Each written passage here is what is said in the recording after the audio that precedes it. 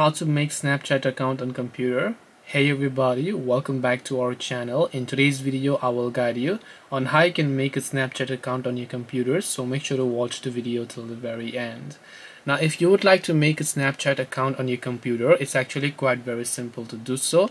All you have to do is you can use web.snapchat.com on your browser. I'll make sure to drop a link, or you can go to accounts.snapchat.com, or you can use the Snapchat application. It's very simple. Once you're on the login page on your computer, if you have an account, that is perfectly fine to log in, but since we're learning to create an account, you can just hit the sign up button instead that you can find here, and once you hit the sign up option here, you should be able to see a list of all these options.